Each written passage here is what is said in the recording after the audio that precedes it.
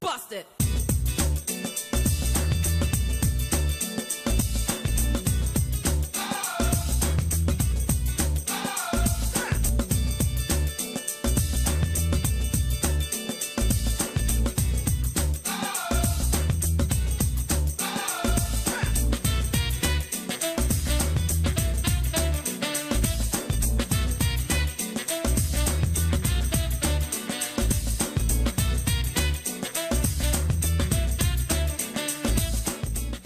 Hello out there, thanks for joining us on Political Platform this beautiful day, and we have, as usual, all the reports for you, updates on current political developments in Nigeria, and we have the analysis of those very key developments.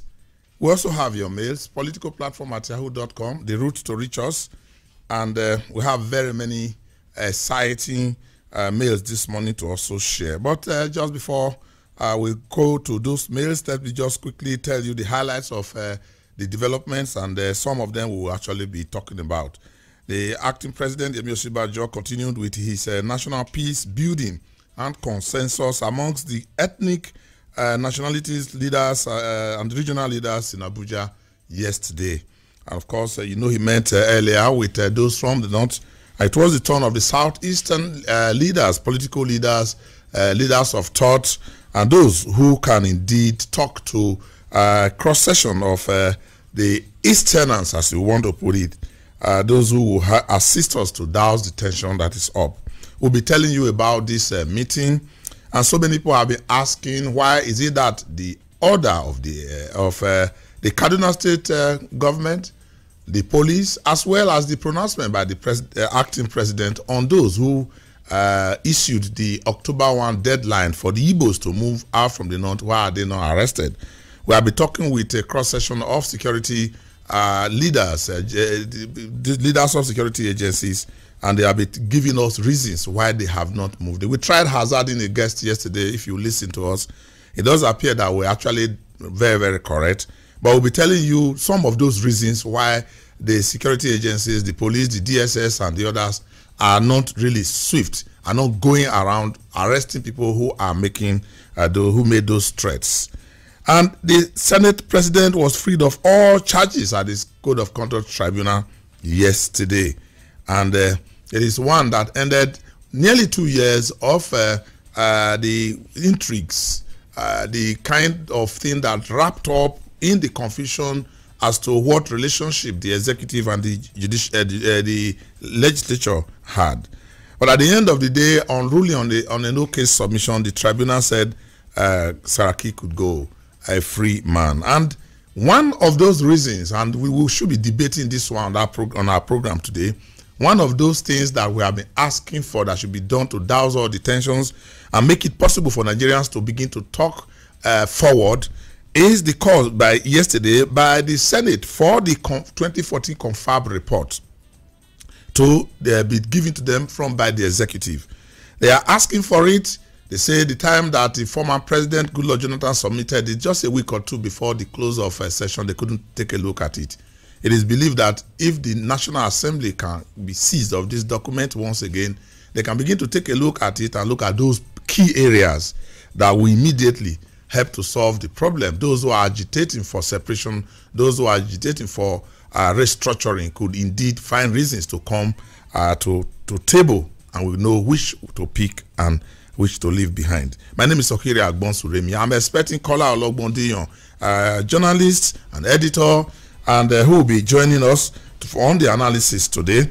He's expected to join us as soon as possible. But meanwhile, as we wait for him, I go to introduce my colleagues here. Dr. Amechi Onakwe is right here in the studio. Amechi, welcome. Hello, I'm welcome to the program. And I have Uju Eje on the program this morning. Uju, welcome to the program. Thank you, Hiri. Now, let's go to our mailbox, politicalplatform@yahoo.com. Let's see who is talking to us this morning. Welcome to the mail segment. I am Ife Nwanwobi. I am Usaiti Yari. Welcome. Reacting to the latest developments from the Code of Conduct Tribunal, Dixon Eka in Abuja starts by saying, as expected, the Senate President, Dr. Bukola Saraki, was discharged and acquitted of all the 18-count corruption charges bordering on false asset declaration, just like all other corruption cases in the country. Is it not surprising how the current administration used body language in fighting corruption and actions taken on the pages of newspapers? More than 2 years of this administration, whose major agenda was to fight corruption, no case has been established against anybody. What would have happened if Saraki had resigned his position, as many of us clamored for? The best way to fight corruption is to strengthen the anti-corruption institutions. I therefore call on the federal government to take the right steps by strengthening the anti-corruption institutions in the country, including the judiciary, if the fight is to be won. May God help our country. Collins Eze in Kubwa writes on the state of the nation. He says, "Dear crew, I want to commend the acting president, Professor Yemi Osinbajo, for steps taken so far to douse the tensions generated by recent activities in Nigeria. Worthy of note is the assurance and reassurance that all sections of the country will be protected irrespective of ethnic and religious inclinations. Marrying that to the plans by the Senate to start debate on the 2014 conference report, it is obvious that we are getting close to restructuring, which is the only solution to our problem as a nation. I enjoin the federal government to liaise with the National Assembly, state governments, and all other relevant institutions to come up with a positive blueprint on the way forward. God bless Nigeria." More on the platform's analysis, Otusanya in Abuja says, "Thank you, crew members, for your analysis on the issue of the road safety, introducing psychiatric treatment to traffic offenders.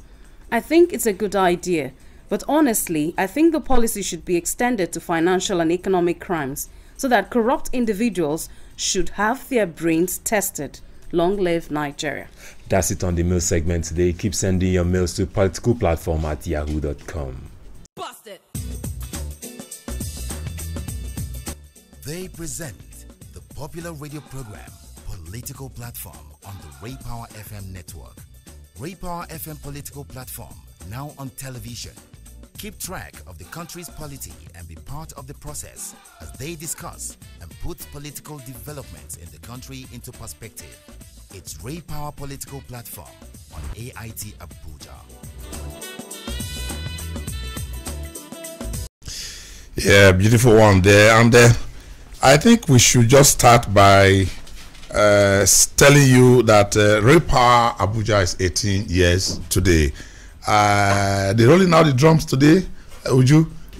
We should see the drums rolled out today. We should, and not just the drums, the red carpets and a lot of things to celebrate with Ray Power Abuja. Of course, when we left Lagos, when we were transferred to Abuja from Lagos, it fell on Ray Power Abuja to continue to host political platform. So we moved political platforms presentation point to Abuja from Lagos, and subsequently it was also connected back to the network, and Lagos started to enjoy. So we have a lot of things to celebrate with the arrival of Ray Power. I think it was the first private station. Yes, it was the first private station. The premier. The premier station in Abuja. And it made Abuja like people never really expected. First of all, we started by sending the signals of Ray Power from Abuja to from Lagos to Abuja. Then it had no studio. It was just the same content that Abuja was getting that was in Lagos, and but with time the station established itself, and today it is #1 in the city, with so many radio stations here and with so many people now taking radio as their second, the partner that you have to be with. Ray Power has not failed. I would just are grateful to all those who have listened to us, who have contributed one way or the other to help us stabilize the station at the nation's capital. And of course, that it is one happiness, one feat that we could not have got to without you out there. So we are excited to be 18 years, the first radio station in the nation's capital, and we are excited. The first private station. When we say first, we just assume that we are just #1 everything, but we must just put it there. Well, Kola Ologbodiyan is right here, is joining us. Kola, welcome to the program. Your your phones were not going, and I was waiting. I was. Why are you talking about phones? No, these days they say they switch off phone. Did you hear the audio conversation that was purportedly to be between Governor Shettima and one Borno State governor? And I listened to it over 5-6 times over again, and I was wondering why the Borno State government took such a long time to come up with a statement that is not the voice of their governor, and it is not correct to assert that it is the governor's voice, because it had gone viral. Everybody is having it, and people are getting scared. Can this be coming from a governor talking about the Igbos this way and the north and the south divide? But the state government has issued a statement saying, look, that is a figment of the imagination of somebody, those who produced it. It is not the governor's voice. Anybody who knows the governor, who hears the governor's voice, will know that it is not the governor's voice. Of course, it is also one of those things that are all over the social media. So many things are going on, and it is just for the relevant agencies to come up. As they are coming up, they are coming up. They are quickly dousing them and denying them and preventing people, educate the people. There's no need to panic anybody over some of these disagreements that we have. There's nothing we can do about Nigeria being one. Anybody who is contemplating Nigeria being divided is just wasting his time, because all we need to do is to sit down and talk about how we can live together peacefully and ensure our prosperity. Kola. Well, first, let me congratulate Ray Power for being 18 today, and in Abuja. And to further commend your efforts, particularly the political platform. Talking about the governor of Borno State and the governor of Ogun State, I was privileged to be in the National Assembly, to be a reporter in the National Assembly when Governor Amosun was a senator. Yes. So I covered him for 4 years. I know his nature and I know the way he speaks, and I know that Governor Amosun is not somebody that you talk down on. That will keep listening to you. I will just agree. I will just agree with everything they are saying. He doesn't have that patience. That is not his style. And I think I can say I'm one of the privileged Nigerians who work with him and even traveled with him during his campaigns. So I know the way he speaks. Here, like you so said, I don't agree. It took some time before even the Borno State government came out to deny that. Before then, like you said, it went viral in the social media. It's been shared, reshared, and rebroadcasted. They wasted so much time. Such a dangerous thing should not be allowed to, be distributed freely. That's why I'm always encouraging governments to be part of the social media. They should show presence in the social media so that when the fake news comes, they are there also put in almost immediately the main news, the original news, so that citizens will indeed place the two on the table and make a decision for themselves. I just listened once to know that it wasn't from Shettima and Bukola Amosun. It was so clear. But can you say of that for millions of other Nigerians? I can tell you that so many people believed it, that it came from them. So with the governments must be swift in responding to okay, yeah, somebody forwarded that audio recording to me, and immediately I listened. I had to quickly tell them, I have interviewed Shettima. I know his voice. I said, this is not Shettima's voice. That was what I answered in that group. I said, this cannot be Shettima, because I know Shettima to be someone who chews his words. Yeah, picks his words. Yes, he doesn't just talk like that. I have been with him on one-on-one, so I know, and I just quickly tell them, please disregard this recording. This is not Shettima's voice. And in line with what Amaechi said, it is not good for government officials or their aides at times to just regard something as inconsequential and just push it aside, because at times when you ask them to react, they tell you that one, it will not last, it will go away. But you see that it keeps gathering momentum. Now, they should always be swift. There's the other one now we are talking about, and we have yesterday started to let the people know why, even though it's not our job to do. Now, some youths came together and they used Arewa House in Kaduna to make a pronouncement, giving the deadline of October 1 for the Igbos to vacate. Then there was a swift reaction from the Kaduna state governor saying they should be arrested. The police also said they are going to be arrested. Now, they were not arrested. Now, we have asked questions. Our guest yesterday said there's no reason why they should not have been arrested. Now, we tried to profile, but maybe there's a reason. And yesterday, I had to go out making all the phone calls to all my friends and contacts in the DSS and the police, why were these people not arrested? And the reason that I get from all of them is exactly what we said yesterday.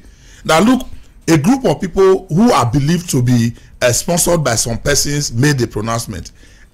They were not immediately arrested. They gave gap.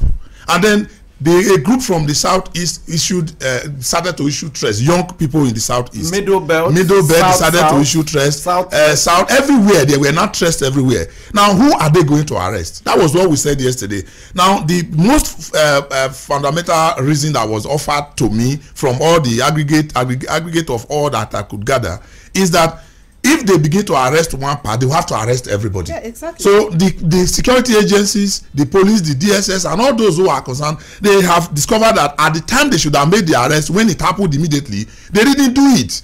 So they have allowed the whole thing to fester, and they are not even talking. I said, look, let me put you on air so that you can say, no, I don't want to talk. You know, the acting president is already in charge. He's meeting with everybody. We don't want to be part of it. But the reason is that, which is cogent, and I believe they are also correct, is that they cannot begin to arrest everybody that now make pronouncement against the nation. Because if you arrest the Arewa youth, you will arrest the Afenifere youth, you will arrest the IPOB youth, the middle belt. You have to now begin to arrest everybody. And I believe when the government, the way they are going about it now, when it settles down, we should not allow certain things to happen and we don't react to it immediately. Kola? I want to say that we are giving so much space to the separatist movements, and it is not good for the nation.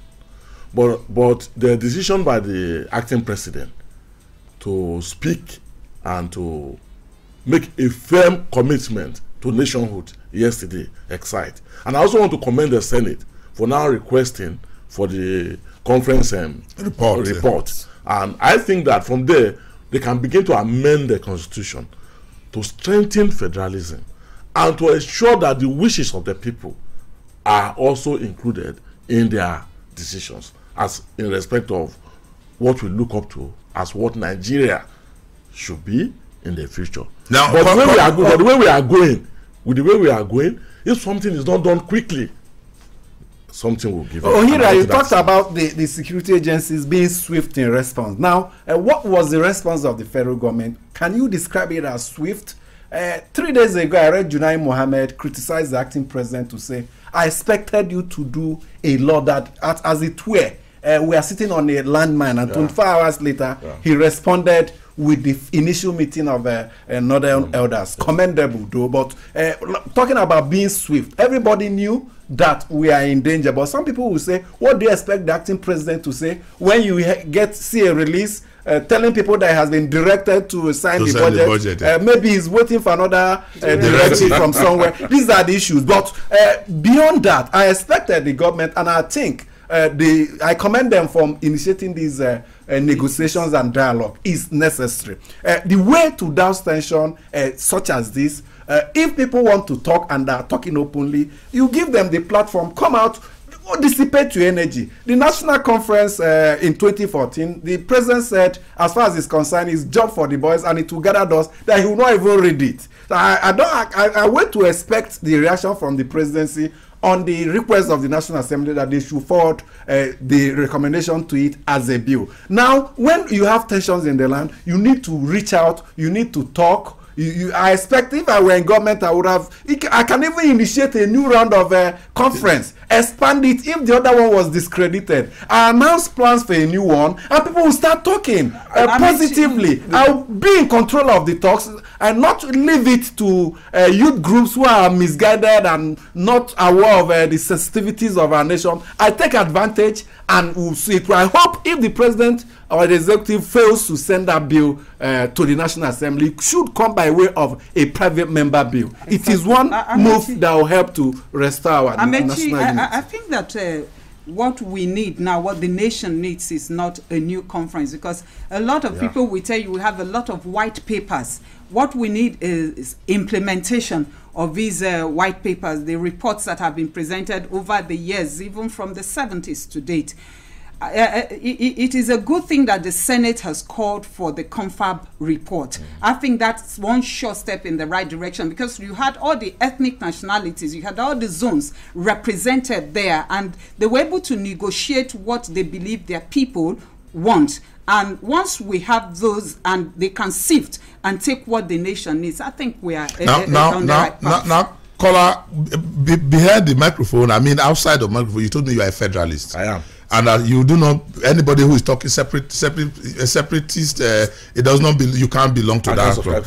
And when you see the map of Oduduwa, you just laugh. Yes. Because in fact that map is very laughable. You know why? I have asked them. The Oduduwa guys who drew the map, the Warri is part of the map, Edo is part of the map, even Lokoja is part of the map of Oduduwa. And if you see the map of the Biafrans, they even Kogi, they came to Kogi. No, they're looking at the River Niger, and they're also looking at the Yoruba speaking people in Edo and Delta. Now, seriously speaking, this federal structure as it is now, can it work? I believe the federal system as it is can work. But I am of the opinion that we should go back to the current structure and begin to make amendments through the National Assembly that will capture the needs, the requirements. Because if you look at the Constitution... 36 states? Yes, 36 states. Some people believe that there are some states that cannot stand on their own, and that because of homogeneity, they can be merged together. I believe that every state, if every state looks inward, they will decide whether they can survive or not. But there's no provision of referendum. Yes, that is one thing. That is one thing. There are recommendations in the National Conference for states to merge with others if they believe they can't continue to stand. Exactly. But my own position is that first and foremost, let the National Assembly let the nation amend the Constitution through the existing National Assembly and the state legislatures in a way that referendum can be possible. Then we can begin to, because no matter the conferences you organize, Obasanjo organized one, President. There have been conferences. There have been conferences, but what has happened to their outcome, to the recommendations? Until we come back to the basics, go back to the National Assembly and say, you people should amend the Constitution, take it around the states. If we get 24 states, we are there. Until we do that, we are just sitting around the corner and roving like the Baba's chair, and it's not going to help us as a people.